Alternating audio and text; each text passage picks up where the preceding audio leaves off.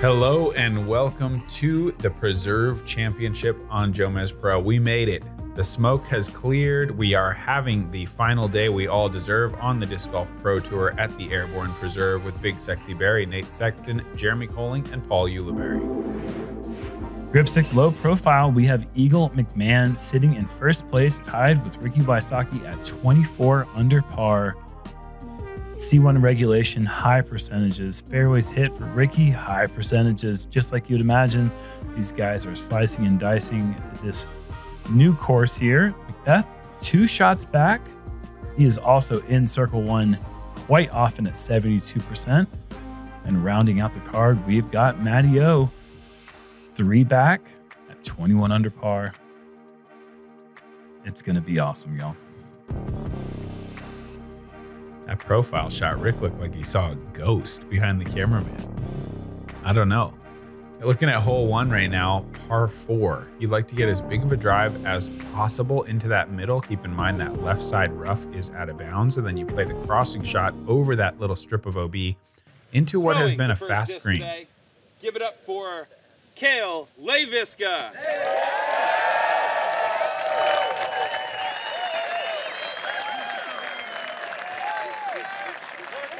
Cool moment here. Course designer and owner here at the Preserve. 4. Didn't have time to get a good warm-up in, I don't think, and why would he? He's busy.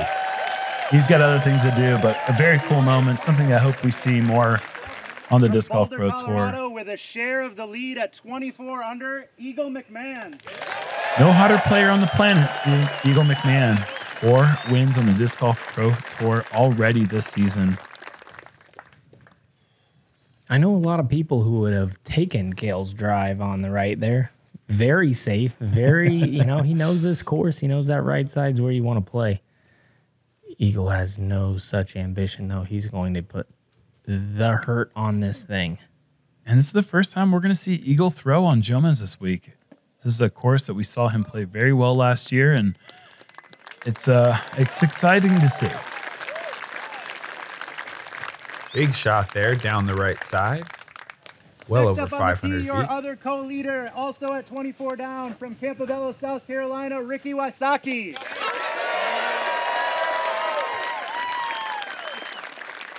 Ricky Wysocki coming into this round in Disc Golf Pro Tour events that are 3 rounds that he's been tied or leading. It's happened 10 times. He's went on to win 6 times. Tied once, and he did not win. Outright lead 9 times. He's won 6.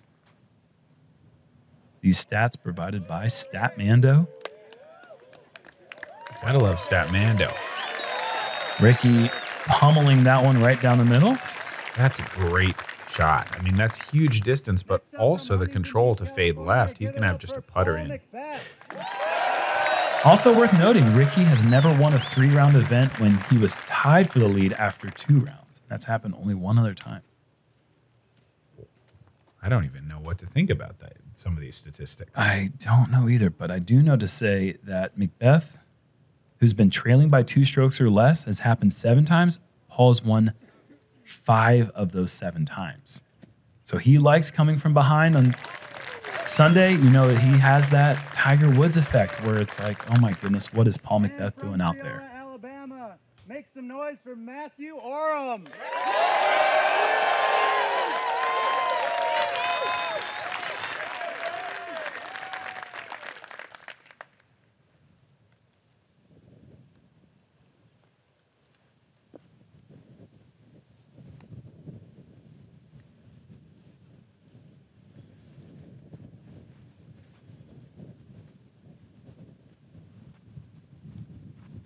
Matty O coming into this round, never having won a Disc Golf Pro Tour event, but he's been in the mix so many times, taken 2nd place at Worlds numerous times, and he is looking to win his first Disc Golf Pro Tour event, and what a place this would be to do so. But he's got to go big on his 2nd shot after the errant drive. No, it's just, can it slow down? The tree will help, maybe. I think that stays in bounds, but that's a lengthy putt.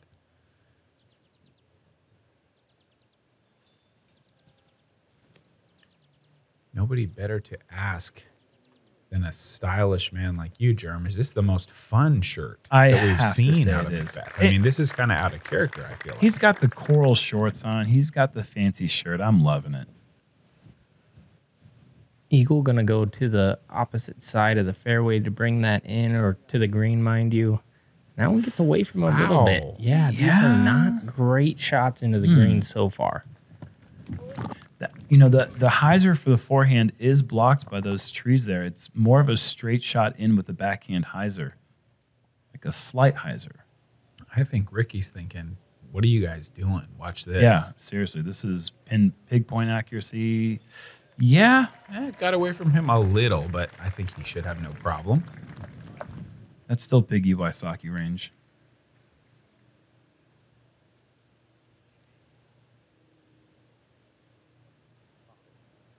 That was a fantastic bid from that awkward lie.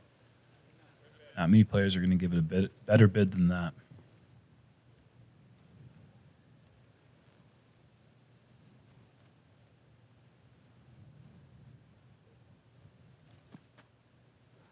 Out of position after the first. Big second shot, a little bit of an unfortunate rollback, and unable to collect the putt.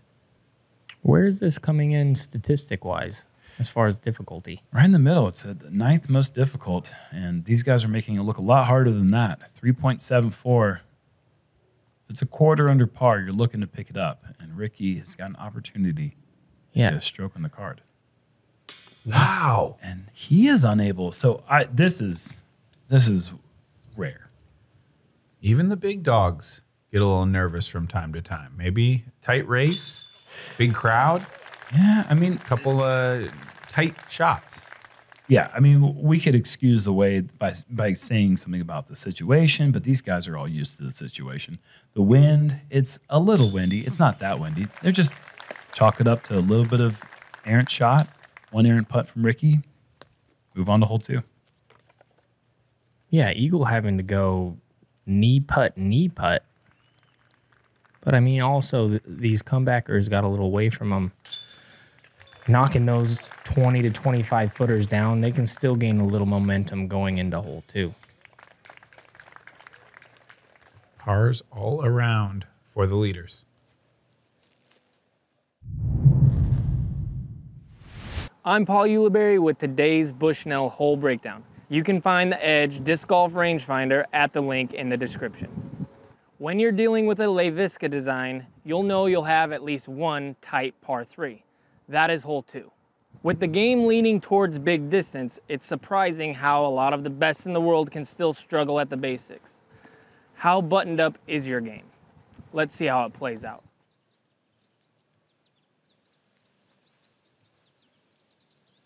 So Eagle remarkably still on the box with a par on 1 and able to throw a very nice second shot here, or first shot here on the second hole. Yeah, that's tuxedo buttoned up right there. Yeah. That is nice. Yeah, I was going to say his collar's getting tight, going all the way to the top button.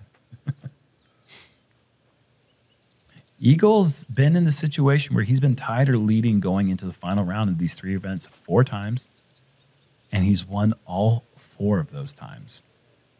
Here's a nice percentage. Here's Ricky, and with that pig shot, he'll be licking his chops from Circle's edge about.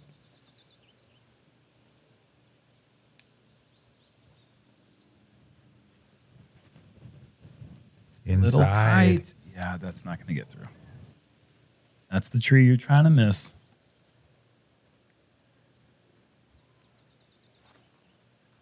And Adio a little inside also, barely unable to hit the gap. We played 3 rounds this weekend. I feel like I hit those trees 40 to 50 times.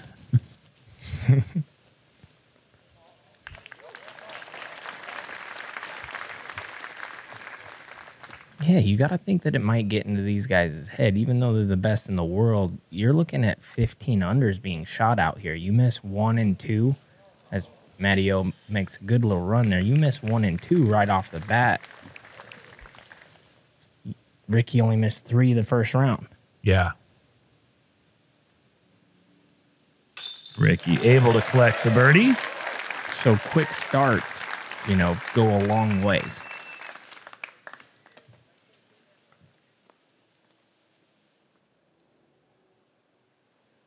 When I walk up to a shot, I'm looking for the target. I'm looking at obstacles around the target, specific landing zones, looking at the height.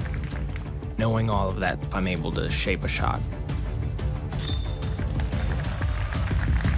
I don't want to think, did I get the right shot? Did I get the right distance? Like, that's it, I got it. Confidence is everything, and the Edge disc golf rangefinder gives me exactly that.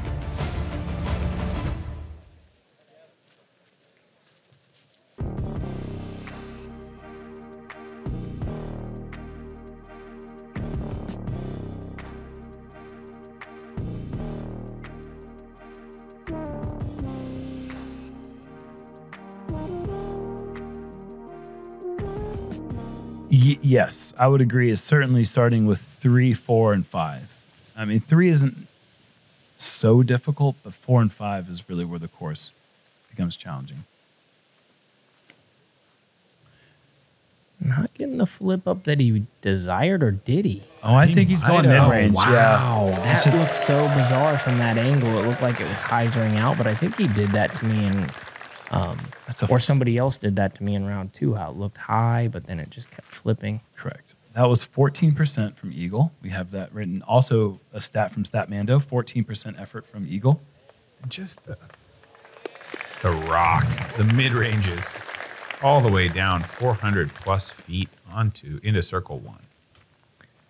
I saw a lot of people trying to throw the flip up down the right side to hug the tree line.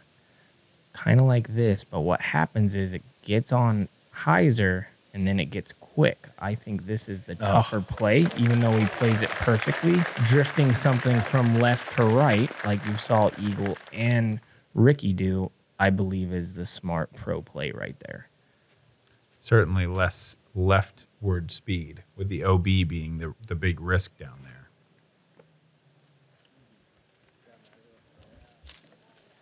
Possible Sports Center moment here. Look at this thing off the charity donation. Beautiful Fantastic shot from Maddie.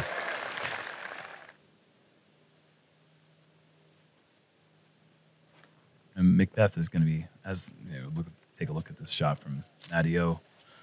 All 4 beautiful shots, really. This one, that gets the charitable donation.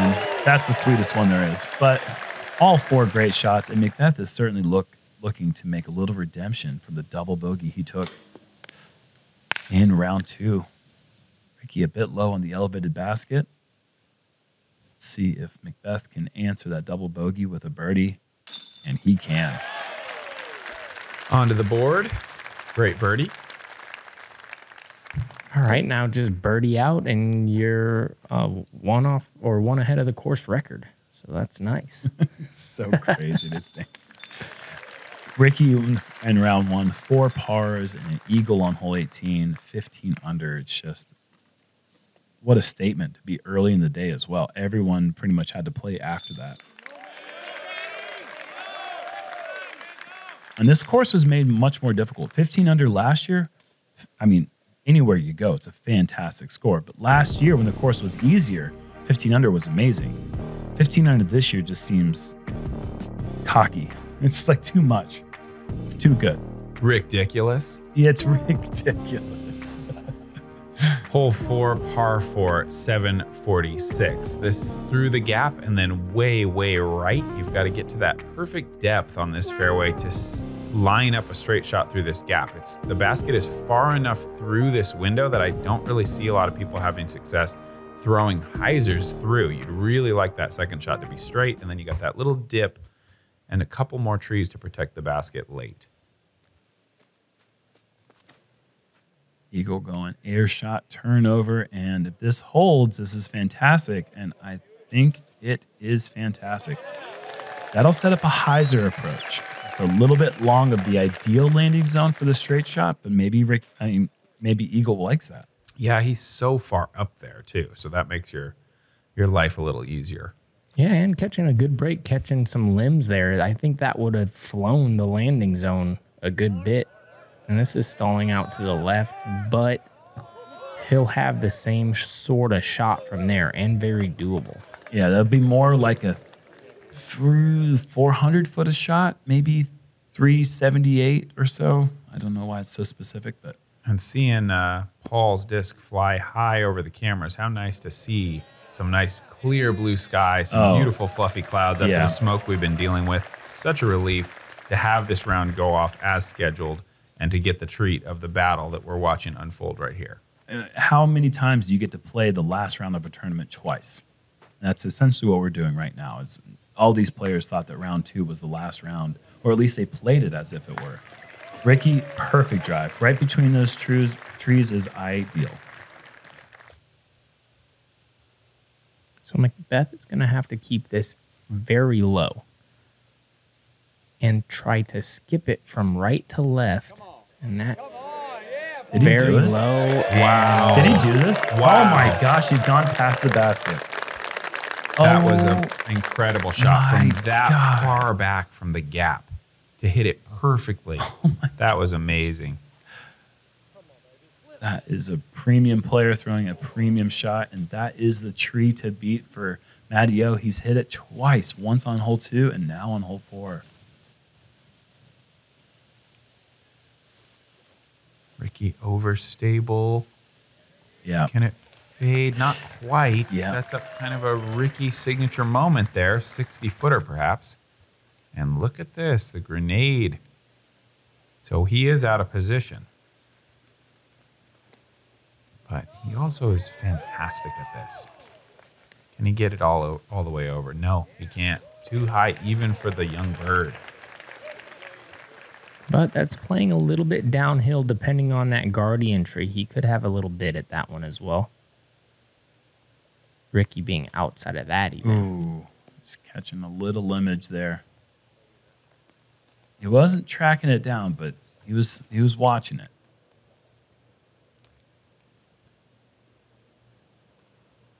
Let's see if Maddie can get the right Anheuser angle on it.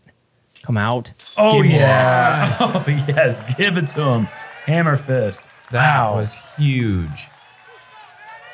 The full S right back into the chains. Beautiful putt. Matty, oh, he's back in it. He's only 3 back.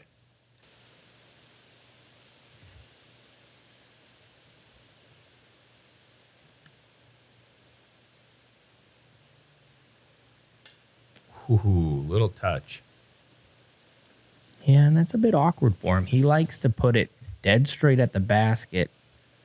That one he's having to work around. McBeth, easy birdie from 400 out. Insane to hit that gap with that amount of accuracy, touch, nose angle. I mean, without a doubt, the worst driver in the group, far and away. Yep. And still the closest guy. What a shot. I wonder if you would rather have Eagle's drive or his. I mean, at this point, obviously, I think you would take his. But, I mean, if you would say, you know, you could take Eagle's drive or yours, I think you'd probably even take Eagle's drive. I think so, too.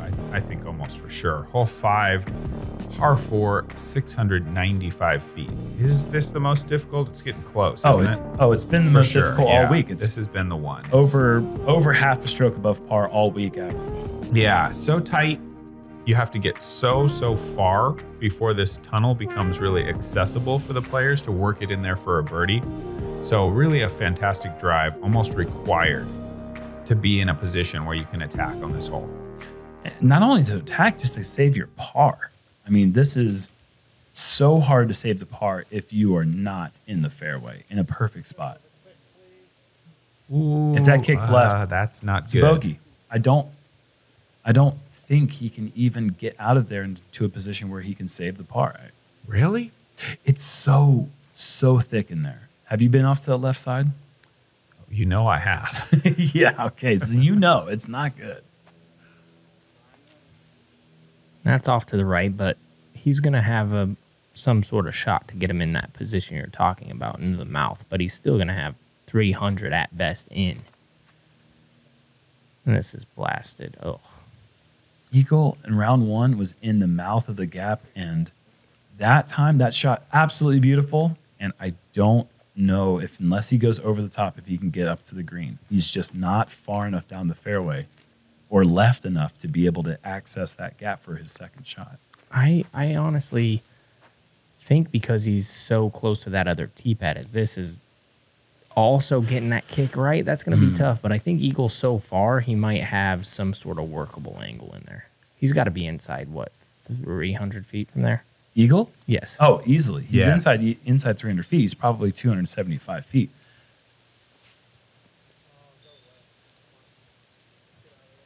Ooh, that's not, wow, it was trying to finish. It really needed to pull left. Are you buying bogey? Oh, I would never pay my hard-earned money for a bogey.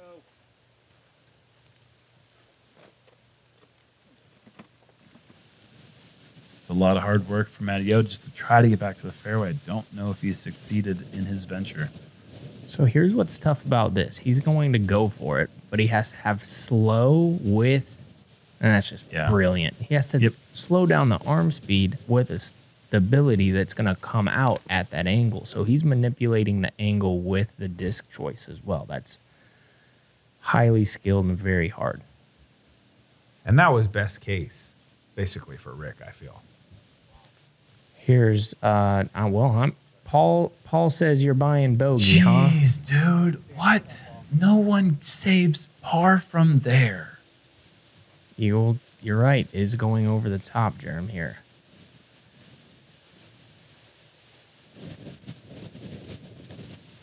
This has to be so far left. That is not good at all. Oh, boy. So there is a big field on the left there that you can see, and that's all in bounds.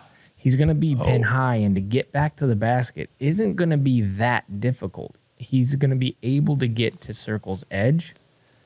Around the backside. Yes, but then he's definitely going to have a tough shot, even to make his putt. What is this? Whoa. No way. That's the best shot of the tournament right there. Hands down. The creativity to land it in the fairway. Are you kidding me? That is the best shot that I've seen in a long time. Oh, my gosh. Ricky. Oh. A roller from Matt through all the branches down onto the fairway and puts the brakes on. That was incredible. I don't know what Eagle has from here, and it's through everything. Are you kidding me? How do you get through all of those trees? Unbelievable. I need a bogey sandwich for calling Paul for bogey right there. I'll make you one after we're done. That is insane.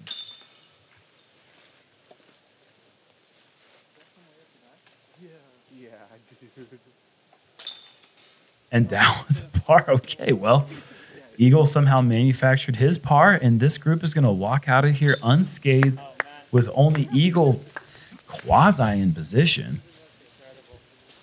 And there were some amazing shots thrown there. Every player threw an amazing shot on that hole. That was incredible. Hole 6, par 3, 398 straight away.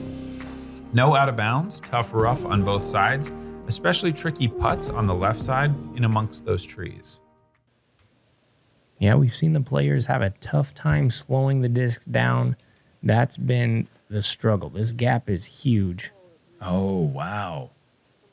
Paul, a little bit with that left to right wind. Oh, wow, he's got it inside the circle. Yeah, that fairway's so big. Okay. That was not looking like it was going to be inside the circle drive, but enough stability at the end.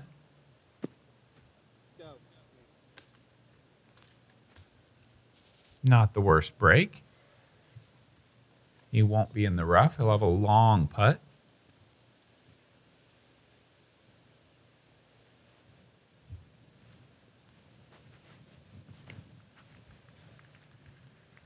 Eagle a little heavy on the hyzer. Not quite getting the beautiful flip up that he was expecting.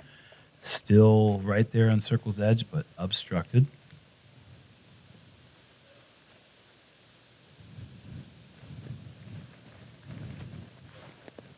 What? What made him do that? That was really crazy. This is a pretty big gap. Yeah. I guess he's found some success with that shot. I'm surprised, though. That right side is very thick. I don't really see how it's supposed to swing in. You must, I mean, Ricky's practicing the course almost more, I would imagine, just as much as anyone else possibly could play a course. Absolutely. And he had success in that in practice, but I don't care how much you practice the course. Yeah. That's a silly play. I agree with that. He must have had some success that made him think this is the percentage play. I disagree with you as well, Paul. Is our lead card looking human to anyone else? No, I played the same day. They're still playing way better than everybody else. Okay. Well, the score indicates that, but Matty O just threw a sky roller over the. Paul McBeth got up and down from the hardest places ever. Eagle threw it in a tent we didn't even know existed on the left side. Yeah. Par. Okay. All right. Roll Tide. Ricky thinks that he can just chuck hyzers over the biggest trees in the world. Okay. All right. I see your point. Well, at least Paul got the birdie here. Taking a look at the aerial view, we got the drone way up there for you guys to show you the entire 1,100-foot par 5. You have your option either side of the lake here. We're showing you that left side option, big drive, big hyzer, another big hyzer, and then a forehand or turnover into that sloping green.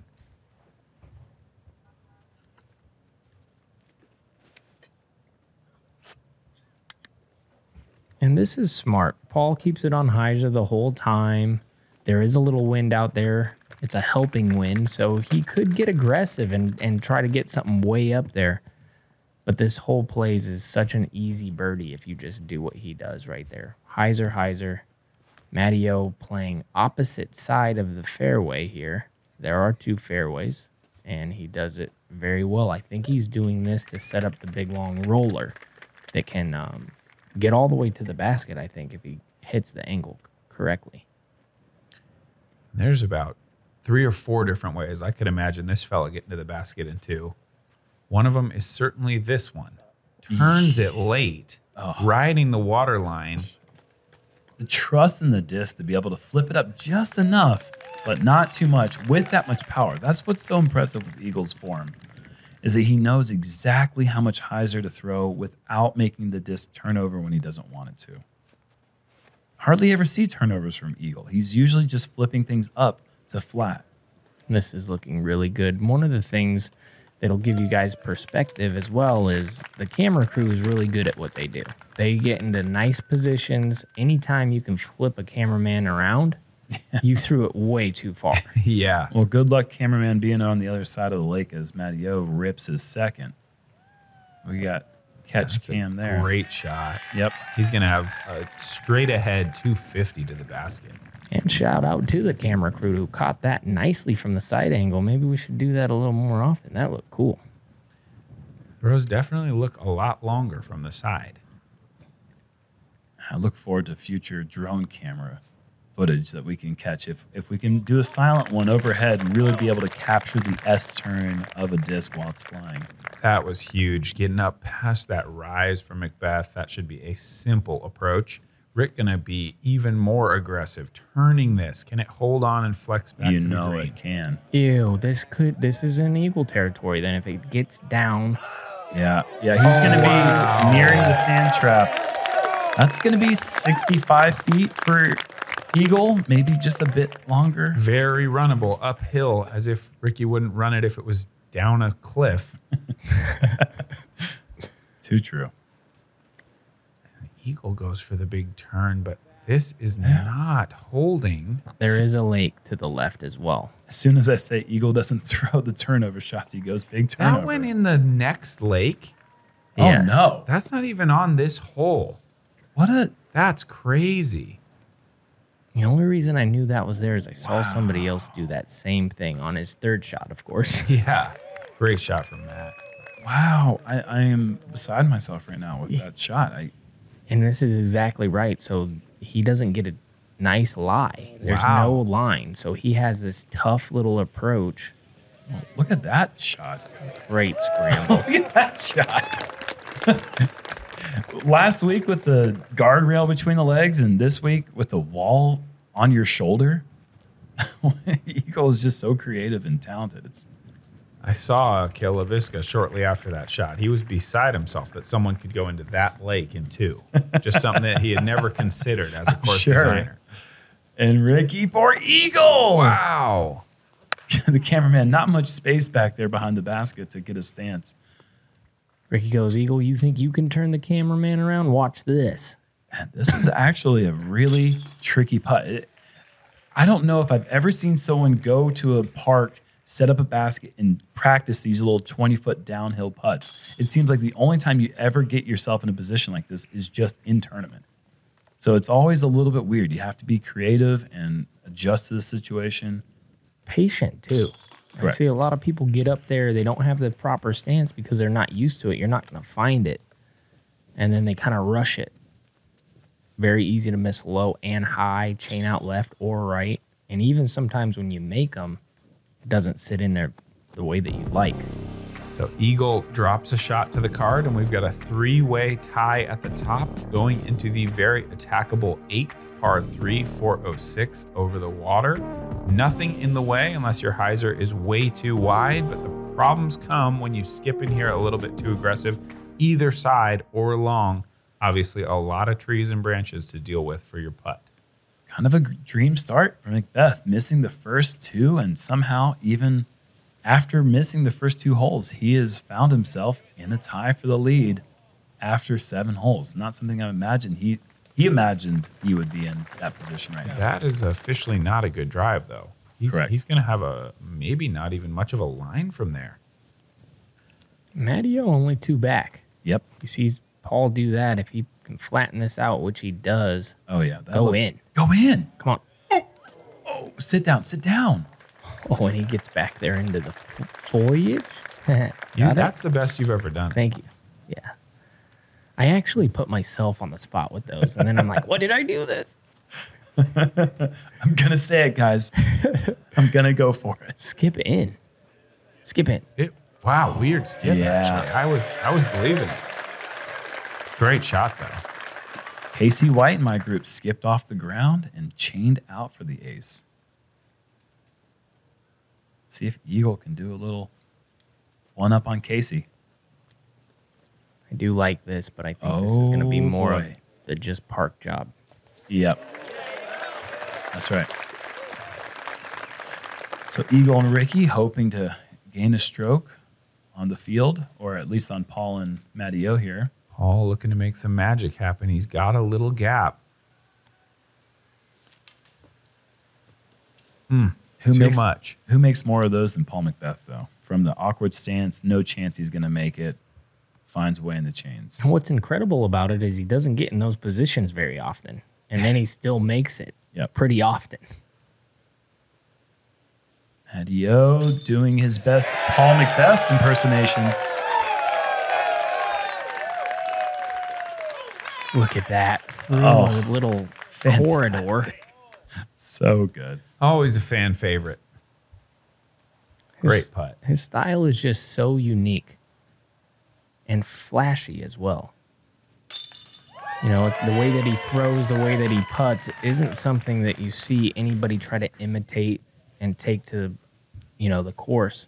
But he makes it look so good with his style that he presents that it's just a joy to watch. It's kind of amazing how long he's been kicking butt in the South, that there aren't more players that look like Matteo, the way that they throw, because he's just been whooping people's butt in Alabama for 20 years, and yet he still is the only person that throws that style. I saw a little comment online that gave me a chuckle. It just said, how is it that Matteo throws every single shot from his chin?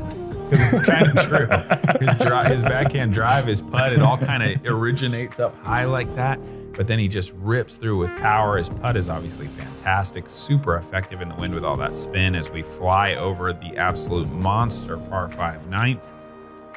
See who can get the big drive here. The odds are with Eagle, but all these guys can crush. And we did see Rick lay down the roller from here. We haven't seen that play from many guys. Matteo from his chin, turn that one over. This is going to fade out a little bit early. Yeah, it looks like he might have got that a little nose up. Do you catch my drift? Yeah, I got you. Right from the face, nose up. Is he going to go roller again? I would think he would. I mean, it was awesome last time. Yeah, it looks like he's got that angle. Just gets around that bush. That was close. Yeah, and it's cooking. That's as good as you could do. It's cooking.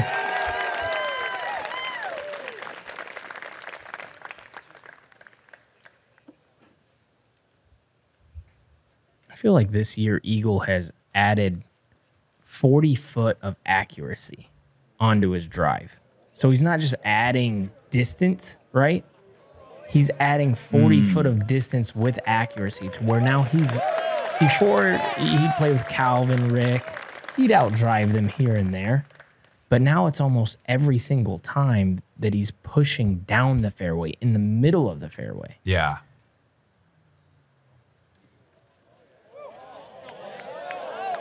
It wasn't too long ago where this guy was the one that was pushing down the fairway farther than everybody. McBeth? Yes. Yeah, he has that golf distance. Like, you put him on the distance track, he's going to throw pretty good shots, but you put him on the golf course and he's going to outdrive most anyone. Right. And through the years, when he was doing that, it was a lot like what Eagle's doing now, though. Come to the field to where he was having that, what is considered golf distance now, but that was crazy power then. Adio with a good second shot, still going to be pretty far out of position, I would imagine. Ricky going to go roller again. Can he keep this one in bounds? It's a little too flippy. Yeah, he's going to keep it in bounds, but it's, yeah, like you're saying, it's going to be a little short. Leaving distance on the table. Yep. Still, I feel like he can do an easy hyzer from there, no problem. I think you may be right. Pablo uncorking one here. This looks fantastic. Yes. 2 air shots, and he's past the tree. That's 480, probably 430, 440 to the pin. I have to say, I played with a guy who threw a 360 sidearm, then 2 sidearms to the pin with straight hyzer on his third shot. There's only one guy. His name's Ryan. It had to be Ryan Sheldon. There's no other person in the world. And I don't do a lot of shout outs, but that's massive from Eagle. He's 10 feet from the out of bounds. That's crazy. And Matteo just trying to put that one in position, and he's done a great job of that. But knowing with that drive, you cannot have one errant shot and birdie this hole. All 3 of your drives have got to be 500 feet plus. When you got people twirling around trying to get extra distance, you know this thing is just a boomer. Ryan Sheldon, I mean, you're giving him a shout out. We got to say, he's the longest sidearm thrower in the world. Oh, for sure, without a doubt. And Eagle McMahon has given him that distinction as well. Oh, is that safe? Yes, that's bunker. All right. Just barely safe. Yeah, longer hyzer than I thought there, Nate. You can never tell with these guys. Did he just throw it 500 or 550? This is a nice lift. Look at the wind read here. If this gets on the second shelf, what a Wow. How does it go that distance and then just sit down? Did you The see how angle's low perfect. how low he threw it, knowing that he would get that lift? That was incredible. He is a mastermind of angles and speed control and accuracy and all the things that it takes to be great. Beautiful. He just eagles it. Like, what? What's going on? If this hole's ever 3'd, I'm out of here. Like, I'm going to become an accountant. I'm done. You'd be the worst I accountant. would be terrible. That's the exact thing that just went through my head. Is I would like, be the no worst chance, man. accountant, but I'd have to do something else. Ricky's got to do something right here. Oh. And he did something, but not what he was expecting. Tough little putt from there. So Rick is in danger of losing his lead, and McBeth has tied things up momentarily, but Eagle has a very short putt to take the outright lead after 9. This has not been Eagle's best front 9, and to take the lead after missing some putts and missing some drives would say a lot. And there's no way he's missing this one, so... Yep, there it is. Outright lead with just 9 to play. Eagle McMahon at 28 under par. That was some very entertaining disc golf, though, on that front 9 so far. Only 8 players in our 121 player field to birdie hole 9, and 2 of them were on this card. You got to see a quarter of the entire day right here. Wow. Looking at the leaderboard, 28, 27, 27. The 25s from Conrad and Orum starting to be in trouble because there are just so many birdies on the back 9. I feel like whoever's going to take this home is going to birdie at least 6 of the 9 remaining holes. There's not a lot of wiggle room for these guys. We saw McBeth go 9 down or 8 down in the final 9 in round 2, and we've seen many other stretches like that on this back 9. You're totally right. It is an all-out sprint from here on out. 9 more holes to go at the 2021 Preserve Championship.